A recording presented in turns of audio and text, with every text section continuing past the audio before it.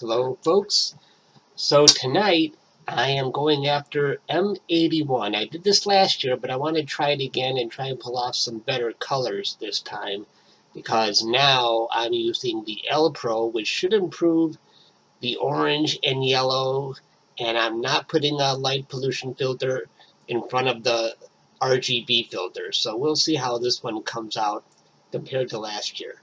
Although maybe last year I just didn't process it right and I got weird colors. You never know.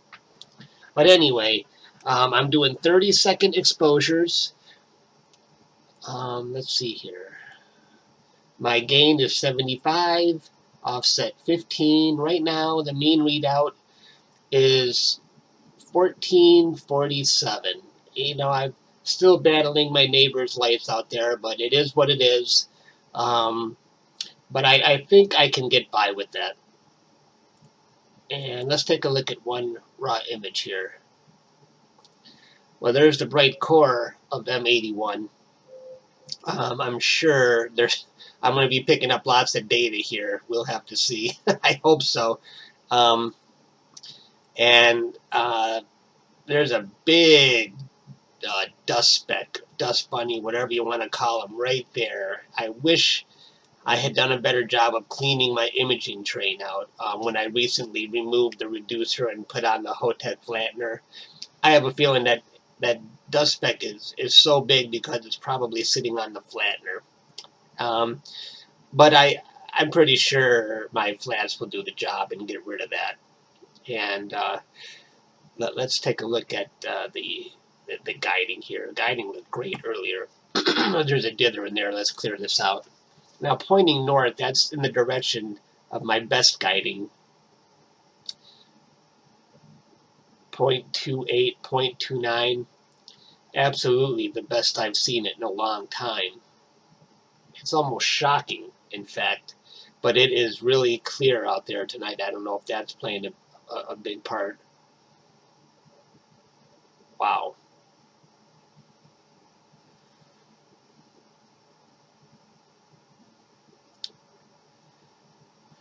Let's do this for once, since it's so good. Everybody complains that I have the scale too big. Let's put it at 4. Make people happy for once. See? I got the little bumps now. They still drive me crazy, though.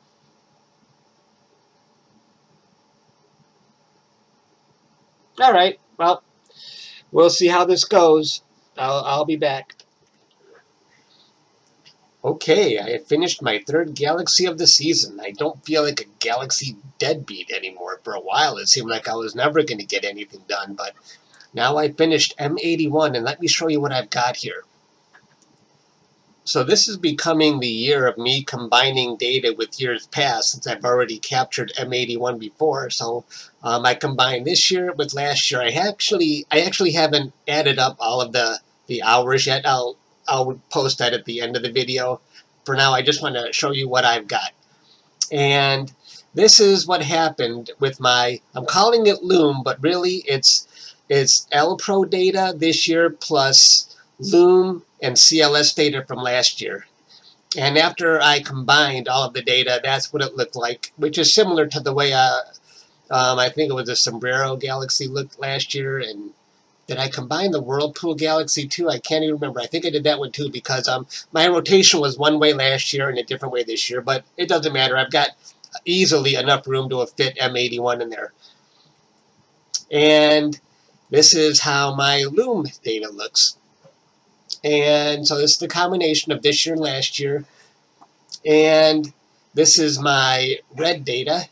And let me show you, I did something different this time. This is my red data with the DBE.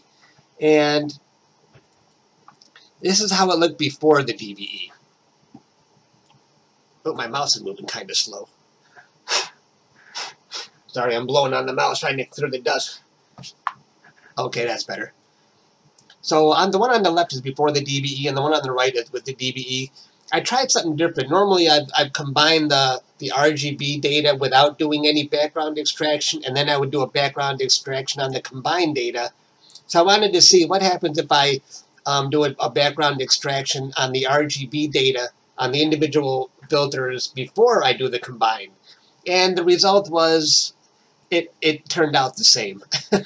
Nothing really changed. So I don't know if I'm going to, in the future, I'll probably just not worry about doing a DBE on the individual filters. I'll just do one on the combined data.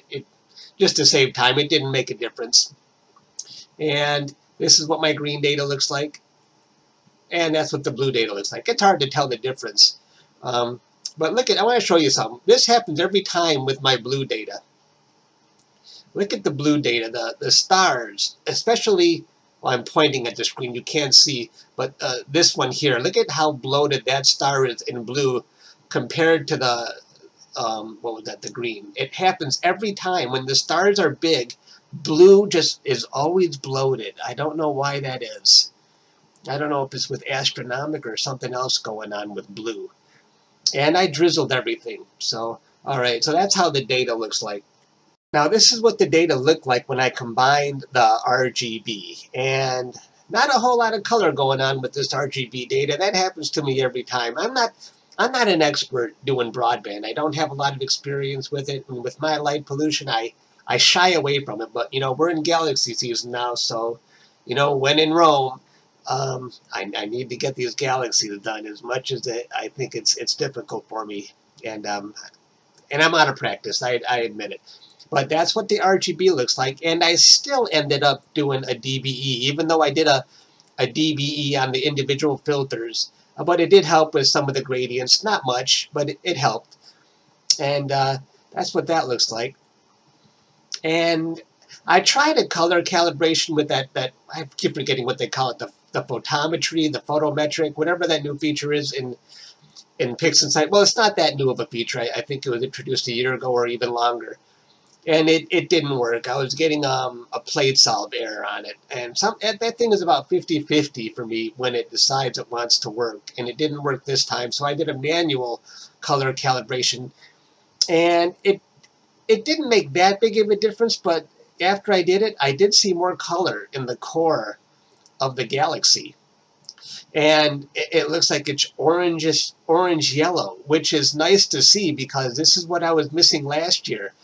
Last year, I had a CLS filter in front of my RGB data, and I was warned about that I would be missing orange and yellow data if I continued to do that. And it turns out this year, without a light pollution filter in front of my RGB, I am noticing I'm getting that orange and yellow back.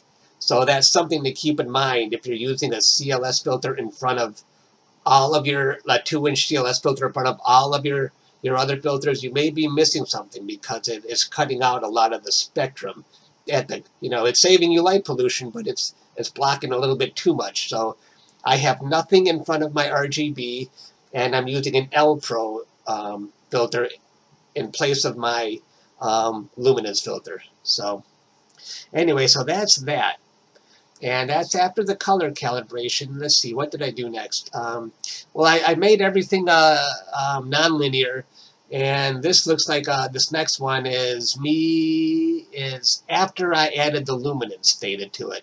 So you can see the galaxy is much more full now. It's got a lot more detail in it, more bright, and there's let's see, is there less noise going on in the background? A little bit less noise, but I do have a lot of gradients going on still.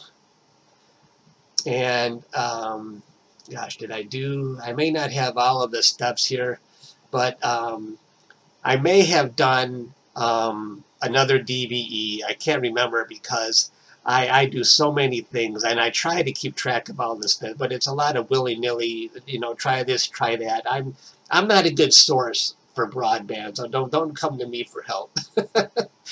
But let me show you what I've got here next. I did a sharpen and a denoise, and I might have run that SCNR, this command right here, to get rid of the green in the background. So that's why it turned a little bit maroonish, reddish in the background, just to get rid of that green. So this is the sharpen, the denoise, and SCNR on the left there. And what did I do next here? And I did darken the background, and that's what's starting to take shape. I think I definitely worked on some colors here. I might have worked on some colors on this one as well. Oh no, I don't think I did. I might have darkened the background and pumped up the saturation in this one. So yeah, I'm trying to remember because I actually went through this whole thing twice, and I might have taken different steps for each way, because I'll show you what happened the first time I went through it. So this is what happened with the darkened background. That's how that looks. Now, my first pass through this is what my final image looked like.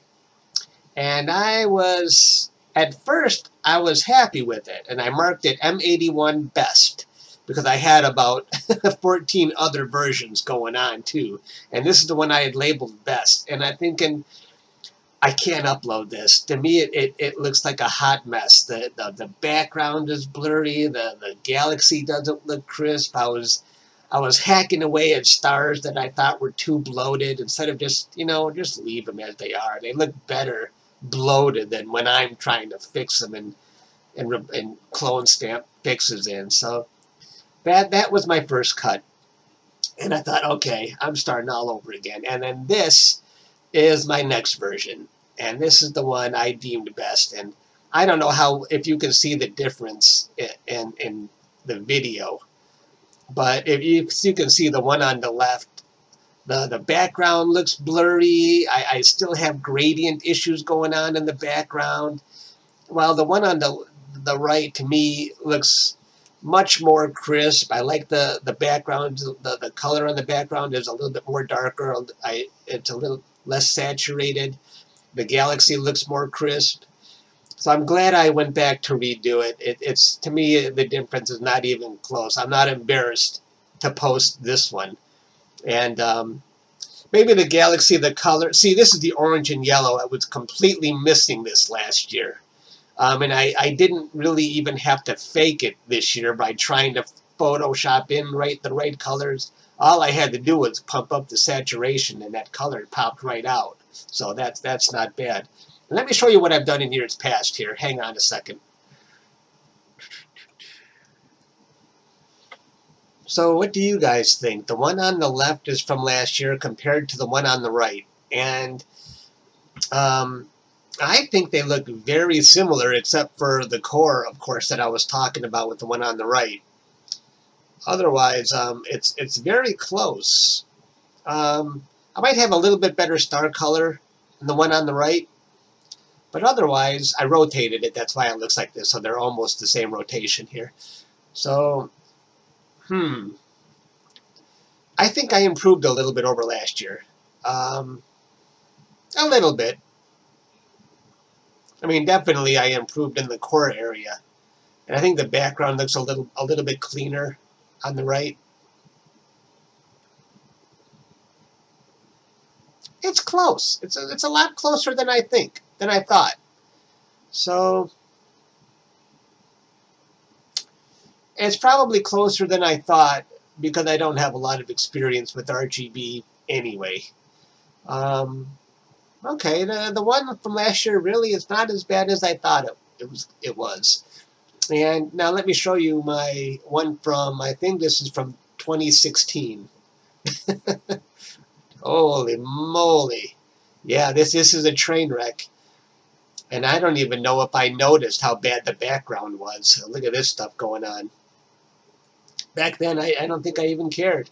But that's how M81 looked like this is the first time I ever captured it. The stars, of course, are blown out. It's not even worth talking about. It's more just something to laugh at. So, yeah, but I got two galaxies. I thought that was so cool back then. So, anyway, so stick around. I want to show you my solar work that I've been doing over the past week on that big sunspot that's been lingering around. Anyway, thanks for tuning in, folks. I'll see you later.